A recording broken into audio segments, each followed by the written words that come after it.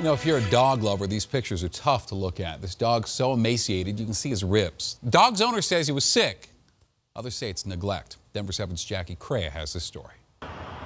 Well, this is a tough one, especially if you're a dog lover. A local boxer rescue tells us this is the worst case they've ever seen. But in the end, the owner did the right thing. He brought his dog here to Hermosa Veterinary Clinic and surrendered him.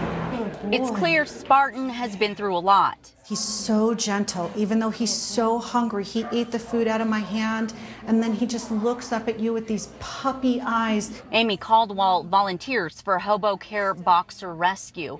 She says she thinks Spartan is about 5 years old. His owner surrendered him here at Hermosa Veterinary Clinic. This is one of the most severe cases. I've been volunteering for 6 years. This is one of the most severe cases I've seen physically. Caldwell says Spartan's owner had reached out at least once before he officially gave up the dog.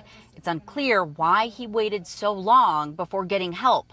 Is this truly a neglect case, or is this truly like we couldn't get the help we needed?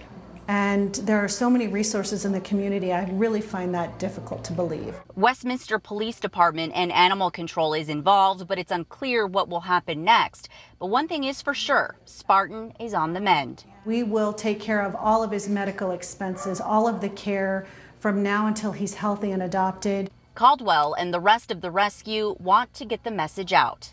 We don't want people to be embarrassed to ask for help. At the same time, please do so before the dog gets in this condition. If you would like to help Spartan or need more information, just go to hobocare.org. In Adams County, Jackie Crea, Denver 7.